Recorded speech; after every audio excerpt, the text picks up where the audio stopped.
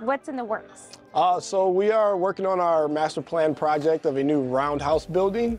So what that consists of is a new 10,000 square foot indoor play area, along with a 5,000 square foot splash pad. So a lot in the works. I mean, give us kind of the rundown of why you guys are even doing that project. 'Cause you guys already have a lot of stuff going on.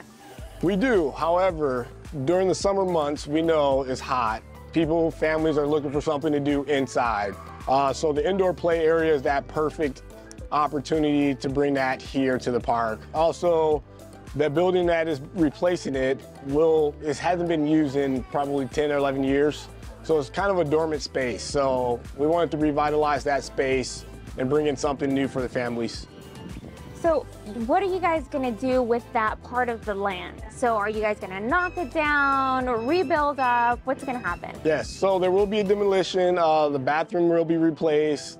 That actually will be where the splash pad will be located. The current bunkhouse will be removed, and a new 10,000 square foot building will be in its place. So there's going to be a lot of changes to the layout of the park.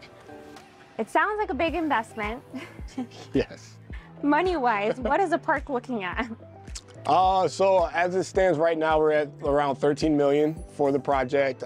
There was a bond project for the splash pad for this project here, as well as CIP funding from the park, from the City of Scottsdale and the Scottsdale Railroad Mechanical Society. The parking will stay the same. Everything else that's pretty much within this fence that we're standing in, there's going to be a lot of changes. What else is coming other than this building being knocked down? Well, so once the new building is constructed, the main focal piece is going to be the indoor play structure. It's going to be the shell of a train. So the cool thing about it is the kids will be allowed to climb within a train.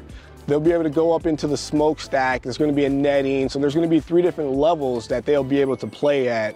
There's going to be a slide, 2 slides that they can come down out of the tender. So there's going to be a lot of interactive pieces and elements within the structure for the kids to play with. So it's going to be very exciting. Of course, we're going to stick to the train themed as we are the train park.